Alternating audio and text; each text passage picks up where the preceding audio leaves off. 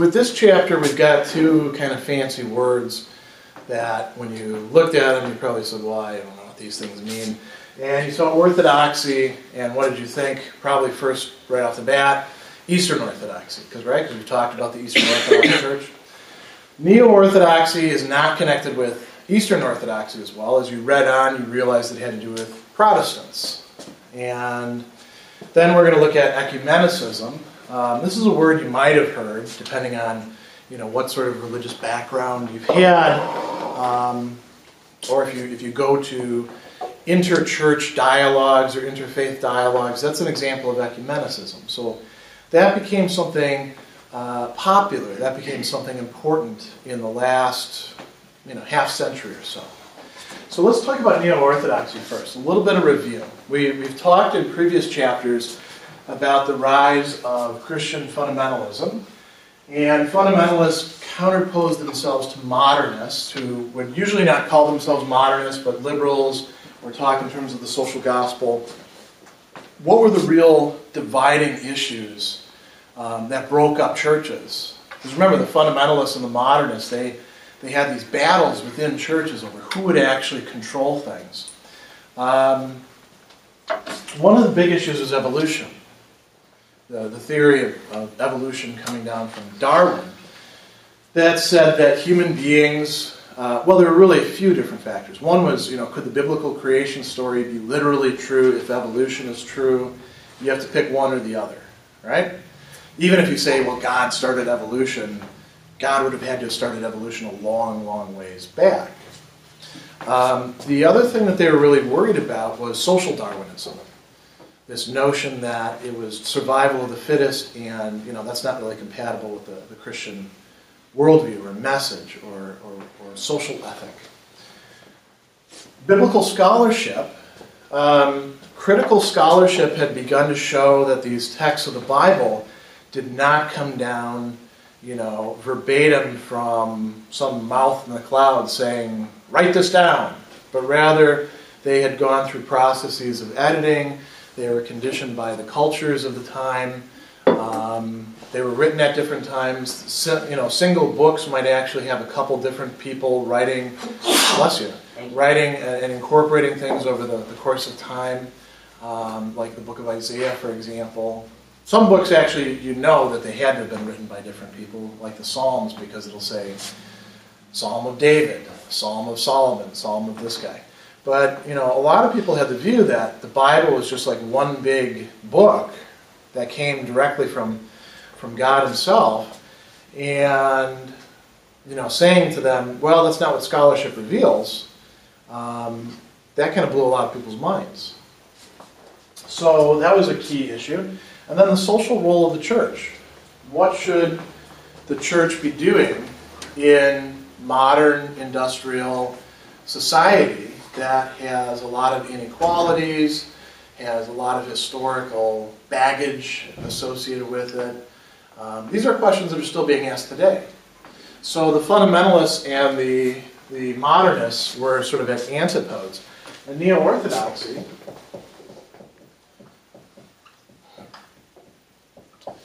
is kind of a mediating position between the two of them. In a way, it's rejecting what it sees as wrong, or it's criticizing what it sees in wrong in both of them. So, for example, on the question of biblical scholarship, the Neo-Orthodox would say, look, you fundamentalists, you're taking a very uncritical, naive attitude towards the biblical texts. That's not going to work. But you modernists, you're also going too far with some of your ideas, some of your claims.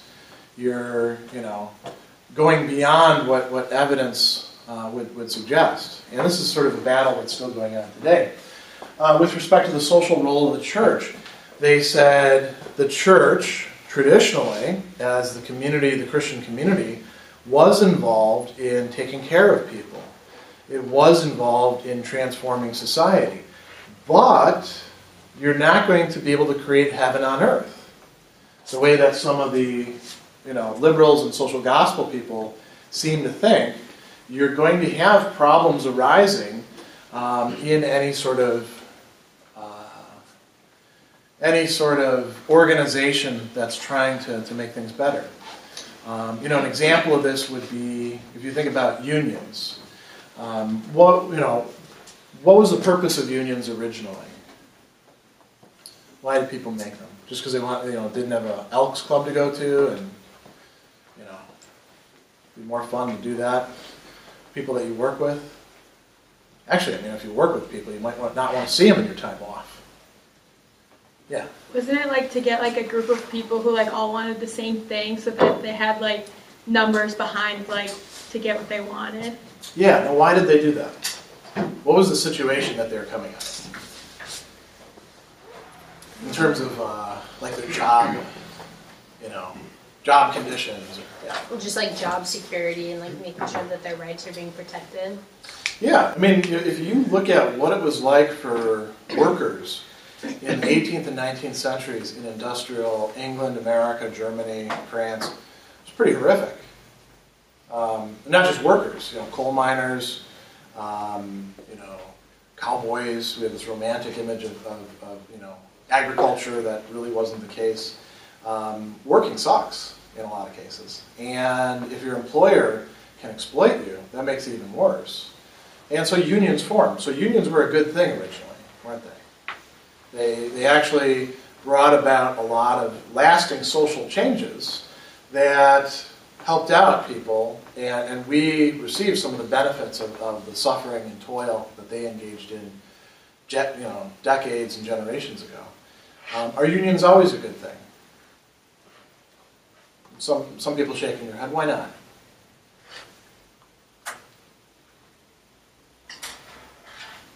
By the 1960s and 70s, they'd gotten connected with organized crime.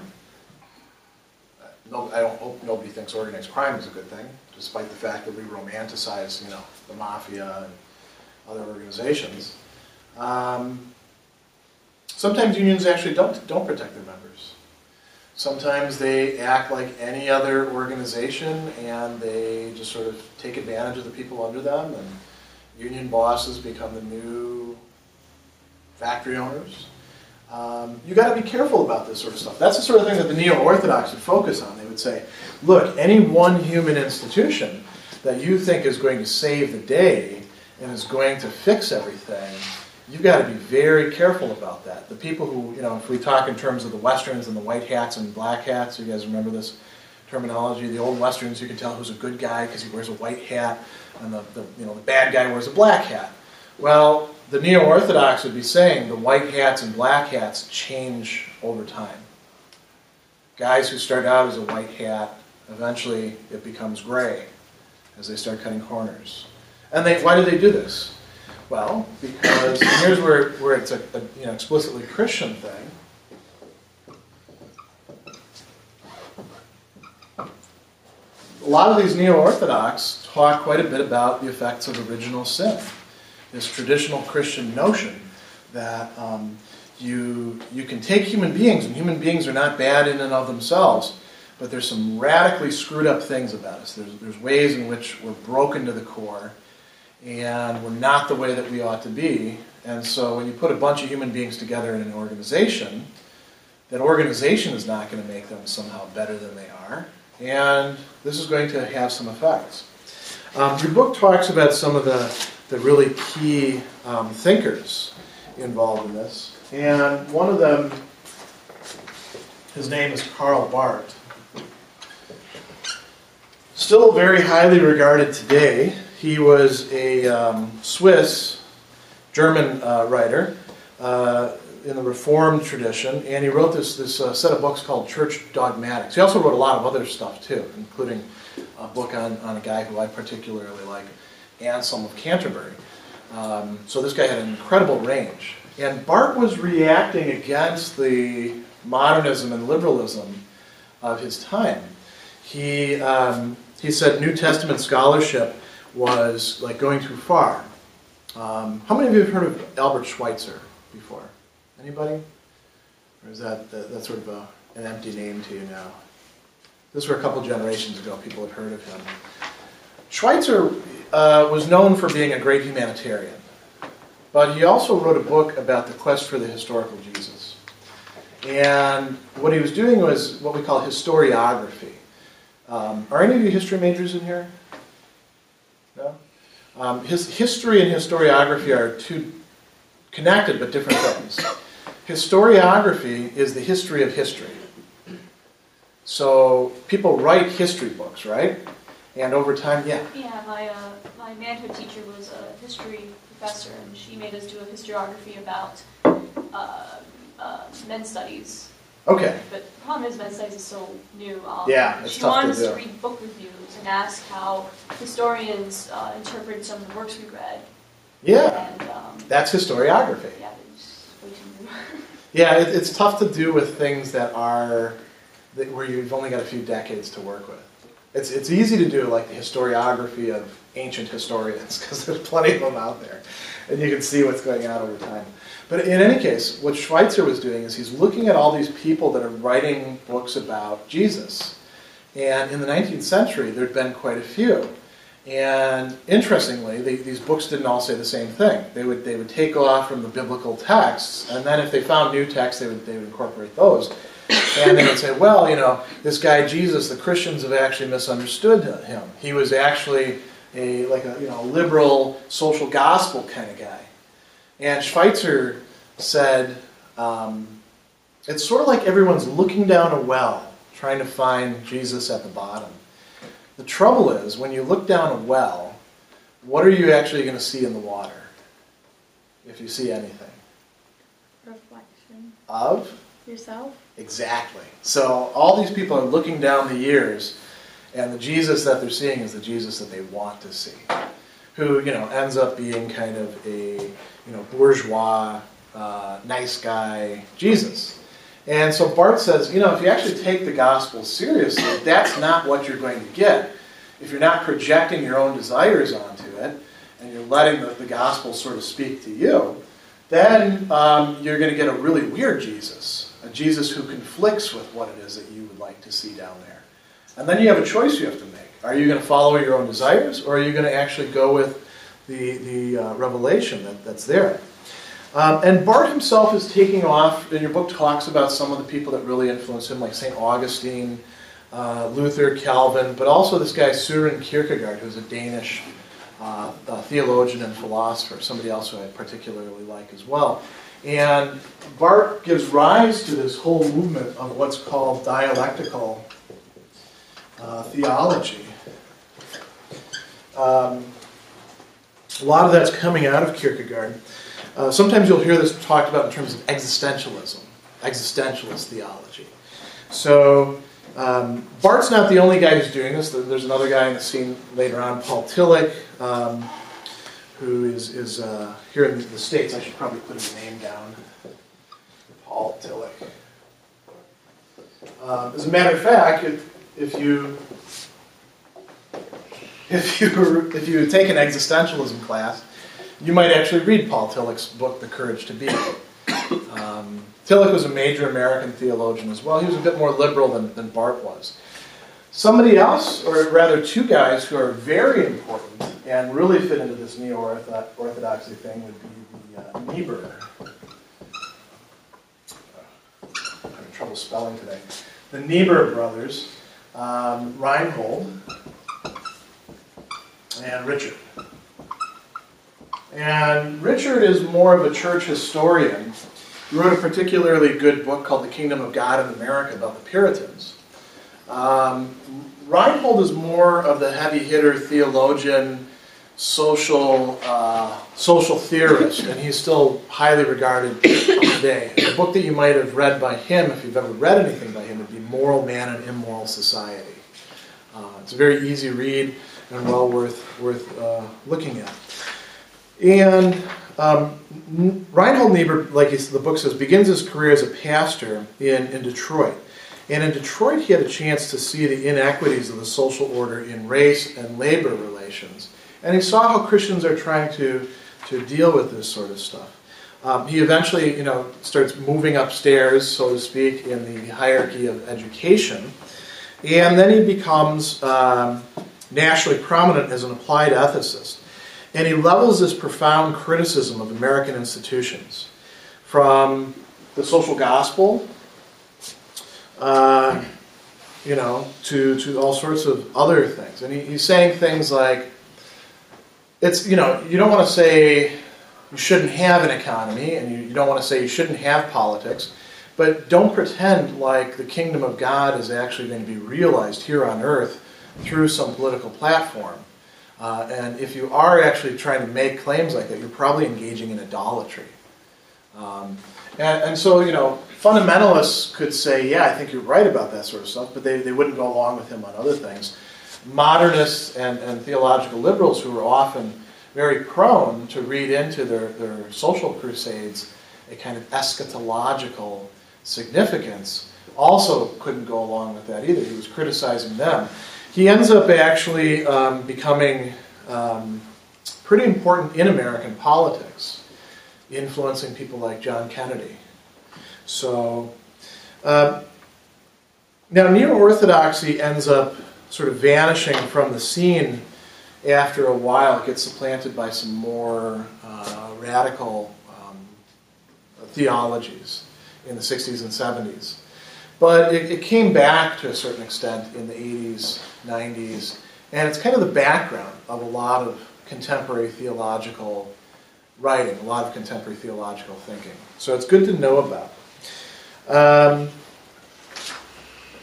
The next thing we want to talk about is ecumenicism. So, what does this term ecumenicism, what does that mean? If you're ecumenical, is there something wrong with you? Maybe you got a disease you can take a pill for? So ecumenical. Or is it a good thing? Why can't you be ecumenical like your brother? It's not really either one of those sort of things. It has to do with how you relate to, let's put it in terms of interreligious. Two things really, dialogue and community.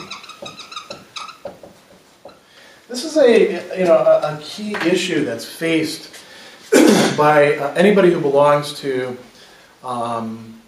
a community that has some very strong beliefs, that has a history, that has tradition behind it, and that's differentiated from other communities.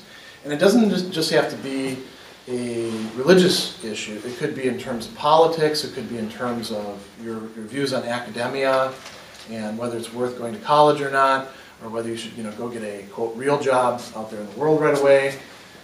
People have very strongly held views on some things, right? And quite often people stick with people who see things the same way as them.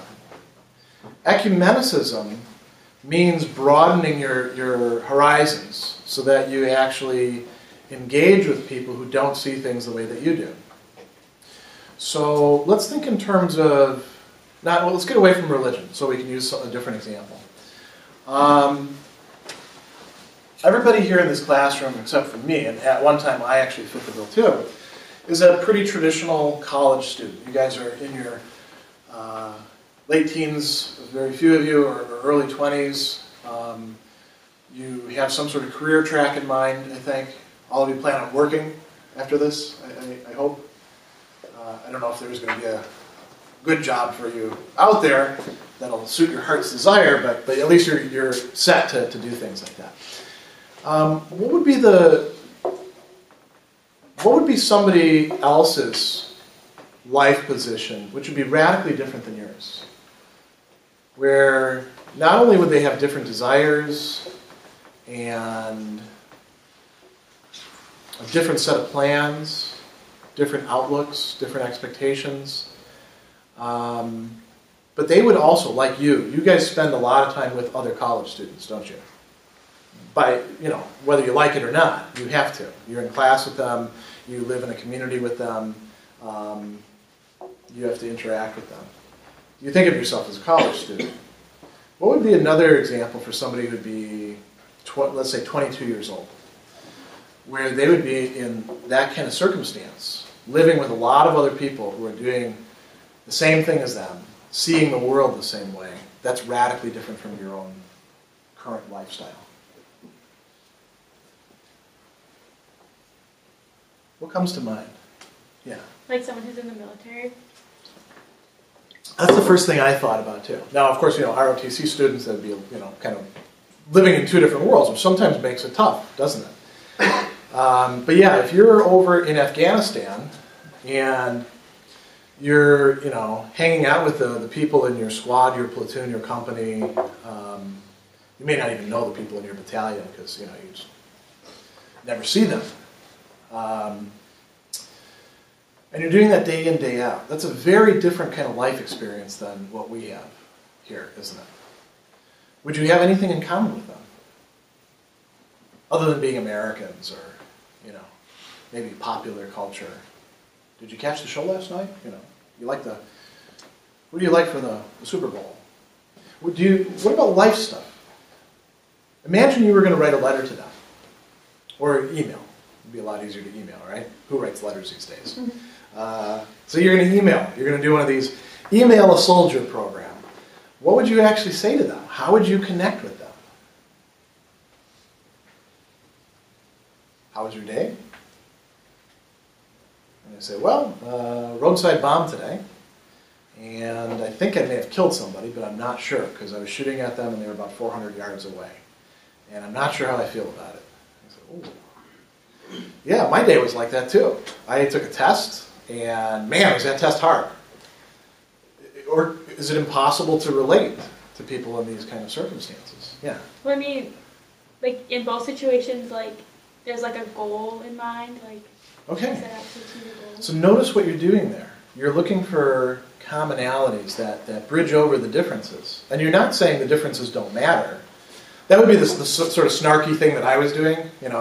I know exactly how you feel. Well, a lot of times we have no idea how other people feel. But that doesn't mean that we can't engage in dialogue with them. Now let's go back to the realm of religion. Imagine that you're a Catholic. You grew up Catholic, and you didn't grow up in the very multicultural society that we have. Let's say you grew up in the sort of Catholicism of the 1930s, 40s, 50s, which has been described as, here comes everybody. Meaning that everybody you know in your neighborhood is a Catholic, because you probably live in a Catholic area in the city that you're in. And maybe you go to Catholic school. Odds are if your parents have enough money or the priest is active enough in your parish, you probably go to Catholic school. You don't go to public school. And now you go out into the workforce and you start interacting with people, and one of them is a Baptist, and one of them is a Jew, and one of them is a Pentecostal. And you start realizing, wow, people don't all take this for granted.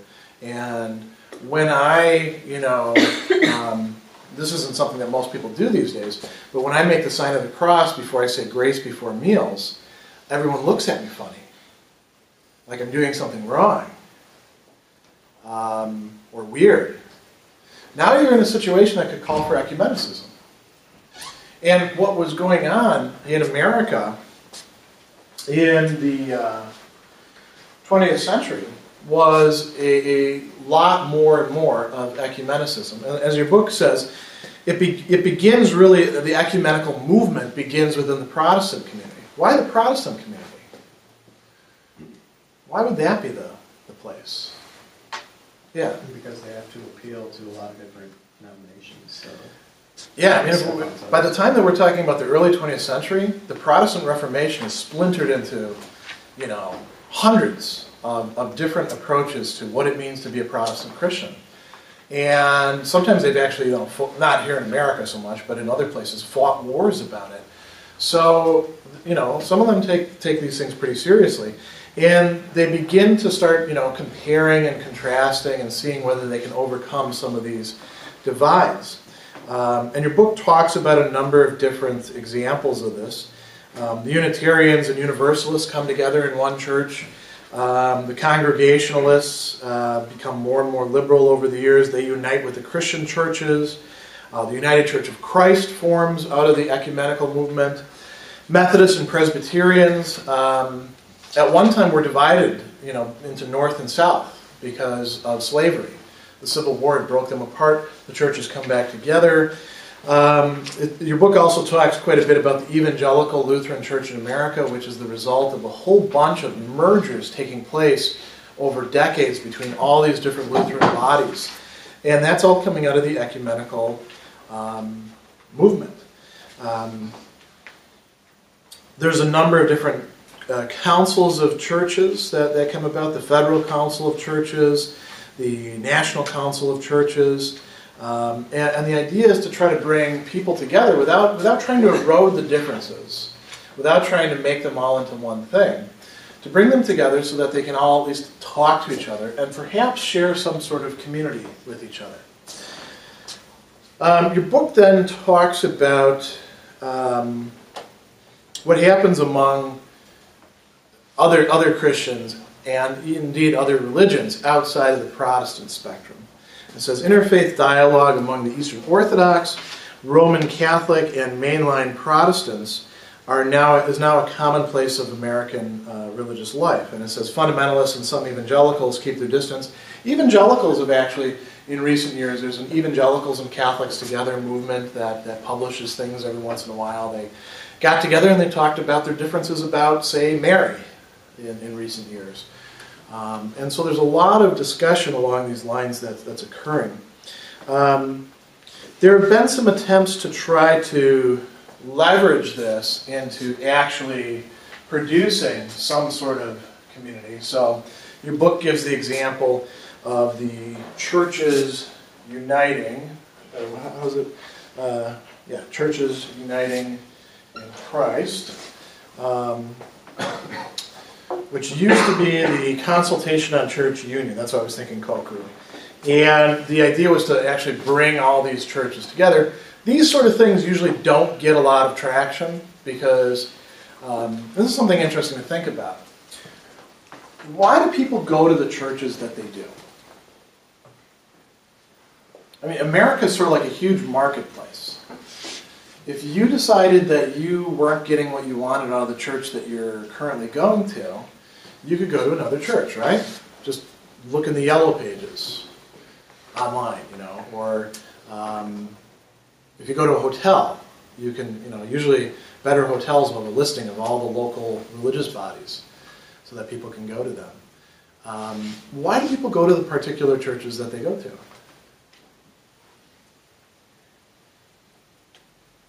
This is a question a lot of people don't think about. Yeah? They like how it's run or what it stands for. Okay, now notice those can be two very different things. Because you could actually love what your church stands for and be like, man, the people running it, they have no idea what they're doing. I go for the liturgy, but I can't stand these people in charge. Or it could be the other way around. I don't really like the liturgy, but I kind of like these people that are running the show. They seem to have good things in mind. So there's two things right there, two considerations. Those are probably good reasons to go to a church. What are other reasons people go? Yeah. Because their parents make them. Yeah, and sometimes they'll be like, well, look, our family's always gone to this church. And it may not even be just the denomination. There could be like two churches of the same denomination within driving distance. We're not going to that church because our family's never gone to that church. It's got to be this church over here. And you're like, come on, they're both in the same denomination. It's not supposed to make any difference. But people have these kind of emotional attachments to that. People go to churches because they have some sort of intrinsically valuable reason at some level to go to that church, to belong to that group, to continue in that tradition. Otherwise, they'll find another one. If you try to bring them all together into one huge umbrella and say, well, we're all on the same page, what do you think the effect of that sometimes is? People start being interested. They start saying, what's the point? We lost what's distinctive to us. Let me ask you, and this will sound like a very silly, trivial question, but I notice a lot of you have Marist spirit gear. Do you have any sort of emotional attachment to that? What if Marist decided, everyone's going to have to turn in, you have to turn in that shirt, and the swimming shirt too, and we're going to give you a blue and yellow one instead. Would you be like, yeah, it sounds fine to me. Colors are just colors. Or would that bother you on some level? Even though you know it's totally irrational, would that bother you? Bother me. I don't even go here. I just teach here. Would it bother you? What if they said, we're not going to do the fox anymore. We're now going to be the warthog. Or the pail. Or there's a lot more, there's very few foxes around here. We're going to use markers as our emblem from now on. Yeah, it'll just be a marker. And we'll let it have a tail, just to keep some continuity. The fighting markers. Will that bother you? Is it just because it's silly that it would bother you, or do you have an emotional attachment? You want something that's distinctive. Yeah. I have a friend that goes to a school in central Pennsylvania, and they've always been like the Crusaders. Oh, yeah. Were their like athletic thing, and then they never like had an actual mascot recently though, just because I guess that was a little like it's tough to make a mascot for a Crusaders. Yeah, so they didn't really have it. So then they had like a tiger at their games. Okay. Even though they're not the Tigers. But then they just changed it, and I guess since they have a lot of squirrels on their campus, they're now like, they're still the Crusaders, but they're going to have squirrel at their games. How's that going? Everyone there is really like annoyed just because it just makes them look stupid. So this is about sports stuff, right? Which really in the big picture is kind of trivial stuff. Now extended to religion, where people's emotions and long-standing commitments are even more involved. If you try to erode religious differences, sometimes that drives people away. And that's what brings us to talk now about mainline Protestantism.